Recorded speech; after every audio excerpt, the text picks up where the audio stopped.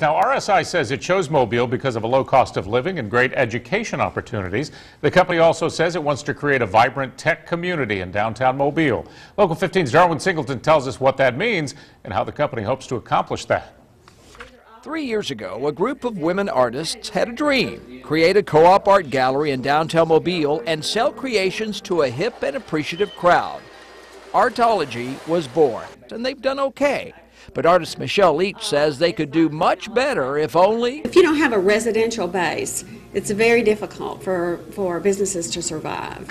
Today, Michelle's wish may have been granted thanks to this man and the computer tech company he runs. We think we can be a huge catalyst to get that going. We've seen it. We've done that in Augusta, Georgia. Atlanta-based RSI is bringing 100 high-tech jobs to Mobile, but not just anywhere in Mobile. They insist on locating downtown. Turns out RSI really isn't interested in going anywhere else. Why? Because they say the tech-savvy young people that they want craves what a downtown has to offer, and they believe Mobile is ready. CEO Monty Hamilton says they'll be back in about 2 weeks to start narrowing the properties on their list.